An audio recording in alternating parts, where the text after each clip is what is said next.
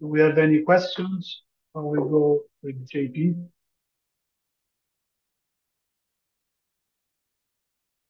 JP, are you connected? Yes, okay. Sorry, I was Yes. just finding the right window. Okay, well, a So very to nice start, presentation, Paulo. Good to see you. So, okay, everyone, so let me just get this started here. So, good to be with you all today again, and to be discussing a little bit of the anatomy of the jugular foramen today. I'll be focusing on the specific nuances of the in the nasal anatomy for this area. And I'll try to be short. I'll try to be straight to the point. As we have, I really want to see the cases that Antonio will present today. So first of all, I'm João Paulo Almeida, open endoscopic skull-based surgeon, also do brain tumor surgery and microsurgery. And today I'm going to be sharing some of the anatomy of this region. And I want to thank here Maria Guevara, Bianca Gomes, and the Nomberman, three of my fellows that have been showing some of the dissections that they did to illustrate this. So today we're going to purely focus on the anatomy for this area.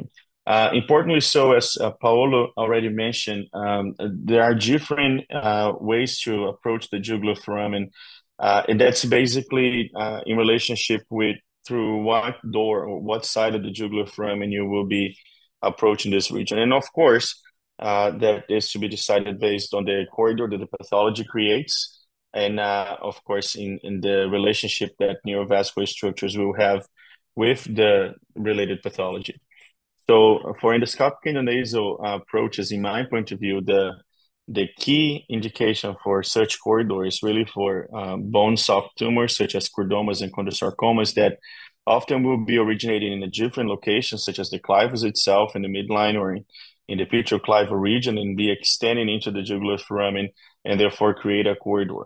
In my point of view, that is a much better approach for those cases rather than for example, meningiomas or schwannomas of this region, which in my opinion are better fit for open transcranial approaches, following one of the examples that Paulo already mentioned.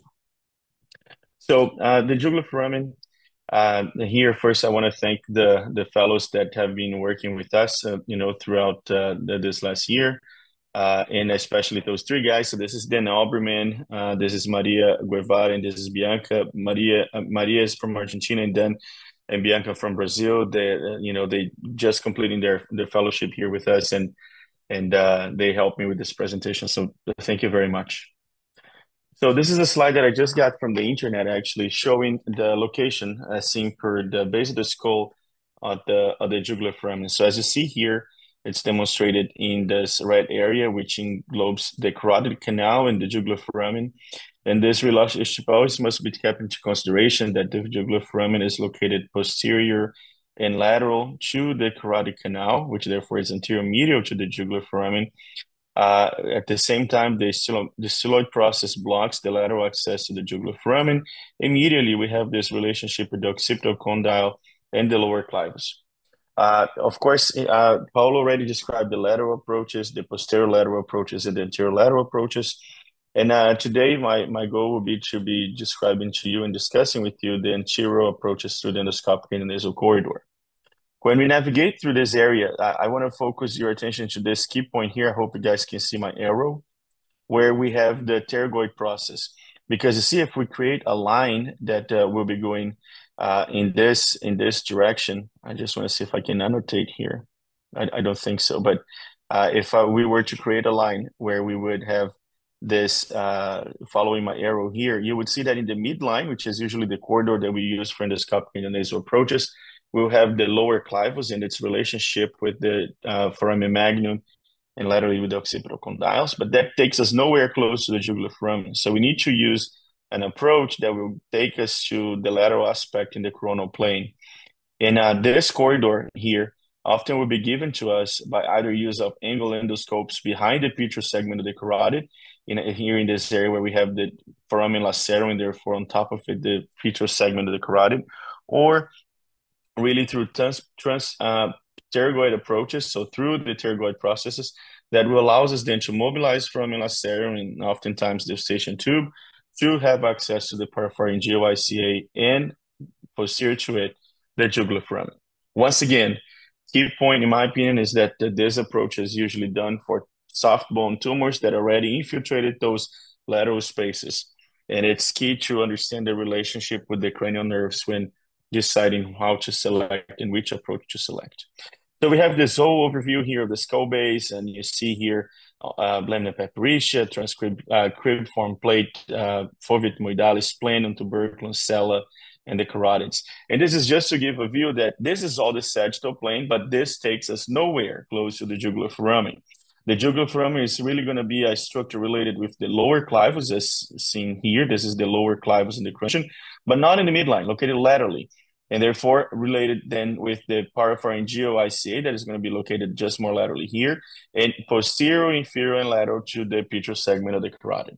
So in this, to achieve that area, to achieve this approach, to mobilize the segments located in this lateral aspect will be key. That means the pterygoid plates and oftentimes the eustachian tube as well. So you see here, this is a large sphenoidotomy that has been completed. And the key point that we need to identify here is this paraclival ICA prominence and the clival recess. Of course, the cell prominence is right in the middle.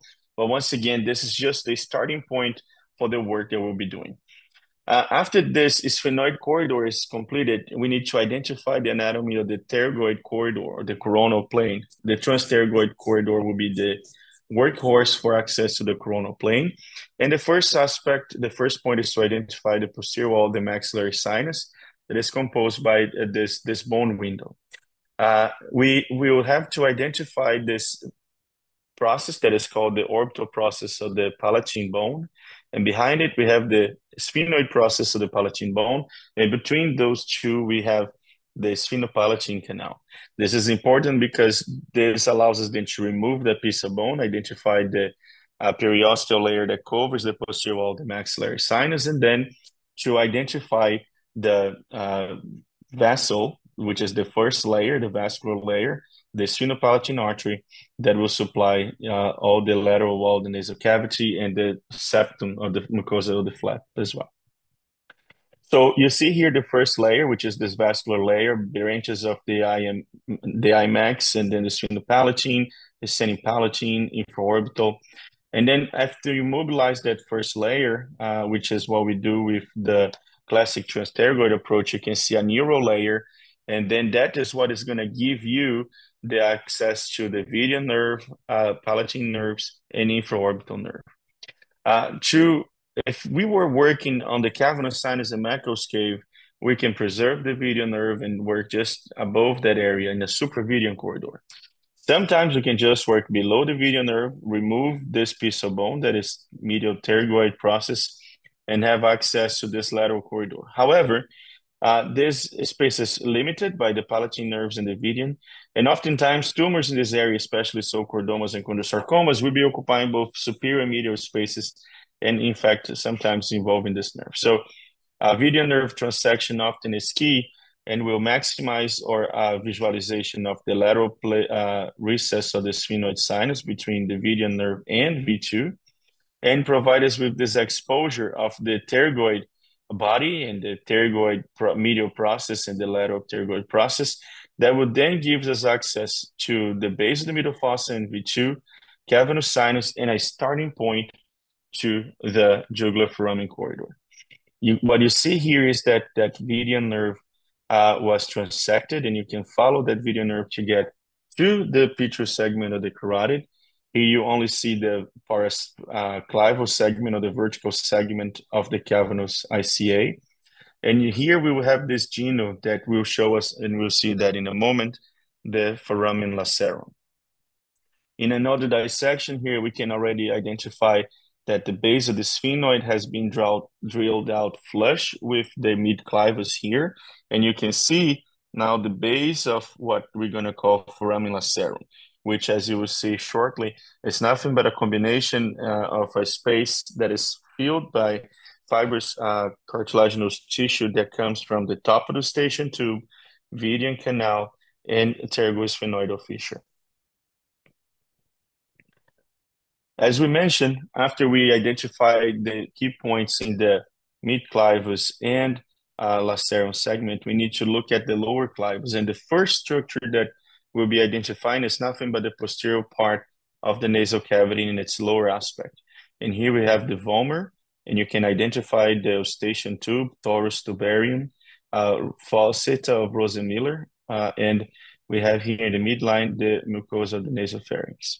As those are removed, you can see once again eustachian tube, torus tubarium, Rosenmiller fossa, and you see here now the mucosa has been removed, and you can identify the fascia that will cover the two muscles that will be present here in front of the bone of the craniocervical junction, including rectus capitis anterior and longissimus capitis. Once those muscles are mobilized, we will be able to identify the craniocervical junction, and you see here the lower clivus itself, C1, and behind that we would see C2. This is the anterior arch of C1. And then, of course, this is the C0, C1 junction, or occipital condyle C1 junction here on both sides. Just on top of this, you can see here, I hope you can observe a small groove that we call supracondylar groove, and that is a line where we can drill to identify the hypoglossal canal. And on top of that, we will be identifying, you can see here the hypoglossal canal. And on top of the hypoglossal canal, we will have the jugular tubercle area, and below the jugular, the hypoglossal canal, it's part of the actual occipital condyle. So when we're talking about midline approaches and we're looking just at this, when we remove this piece of bone to access more laterally, that's what we call a far medial approach in the endoscopic world. In this case, though, this is just the starting point for more lateral approaches that we need to discuss. So as we had been demonstrated with a 0-degree endoscope in the lower clivus, if we open that canal, we're going to see the hypoglossal nerve and the artery running in the hypoglossal canal, following the hypoglossal nerve. But our key point is going to be just above the hypoglossal nerve, in the region that will have the jugular tubercle, and behind and lateral to the jugular tubercle, the actual jugular foramen. So you see here that as we try to get access to the lateral corridor, we're blocked, and oftentimes we're blocked inferolaterally by this structure, which is the eustachian tube. The eustachian tube will be adherent just on the top part to this tuber, located just lateral to V3. This is V3. This is the bone tuber that I'm talking about here. And you can disconnect that from its attachment to the base of the lacerum foramen. That's a translacerum approach.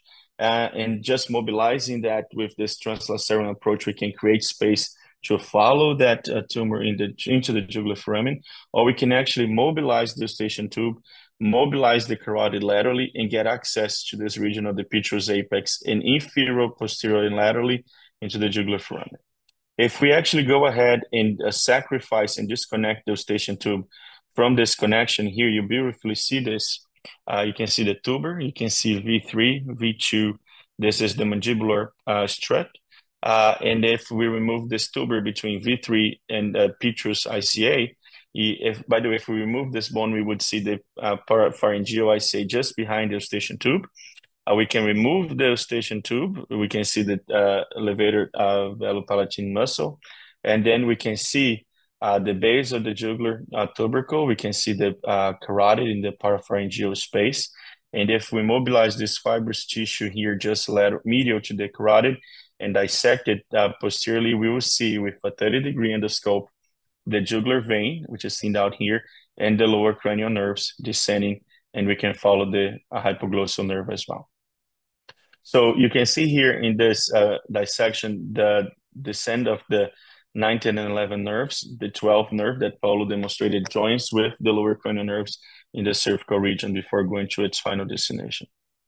And then when we open the dura, we will see this relationship between the lower clivus, the extradural space of the jugular tubercle, occipital condyle, and hypoglossal canal, which in fact are all related, especially when we're dealing with chordomas in the lower clivus and craniocervical junction.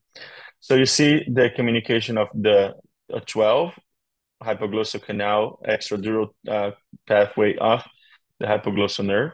And up here, if we drill the region of the jugular tubercle, we will see the trajectory of the lower cranial nerves through jugular foramen and into the cervical region. You can see here in more detail after we complete what we are now calling here at least a real far lateral endoscopic approach in differentiation of the far medial endoscopic approach.